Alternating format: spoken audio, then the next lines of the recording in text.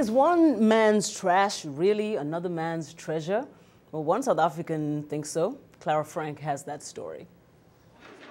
Soweto artist Vumelani Sibeko has an unusual form of self-expression. In addition to traditional paint on canvas, he uses a variety of materials, including scrap metal, which is freely available.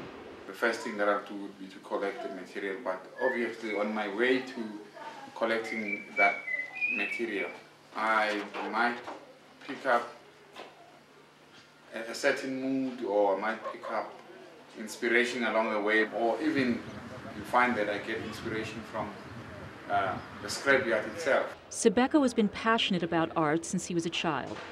He pursued his dreams of becoming an artist at Mofolo Art Center in Soweto in the early 1990s, when few black people considered art as a career. Now, he is holding his first public exhibition at a show entitled Through My Eyes in downtown Johannesburg.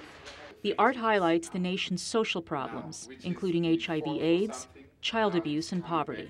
It's a very political piece, and it involves the struggle that we all went through. Exhibition attendees say they are intrigued by Sibeko's work. His use of colour is really amazing. It sort of draws you in, and you can sort of see a story. I think it's challenging to the mind. It's original. Sibeko says next year's World Cup football tournament in South Africa could help him achieve one of his primary goals, providing greater exposure of his work to international visitors. Clara Frenk, VOA News.